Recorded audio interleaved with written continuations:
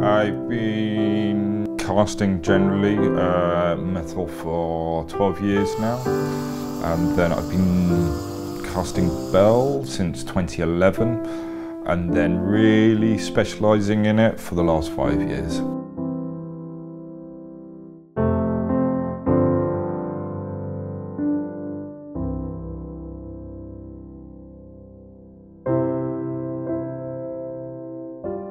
The pouring of the metal into the mould is probably the most exciting part, but also the most trepidatious.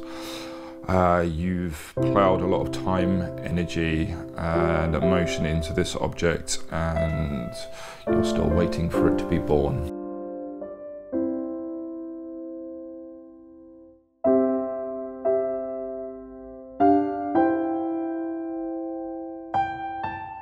I get a lot of energy off teaching, especially when you facilitate people making things well. You get to play the role of the alchemist, and you see a certain shade in their eye of excitement, which for me is, one of the best things that you can possibly do.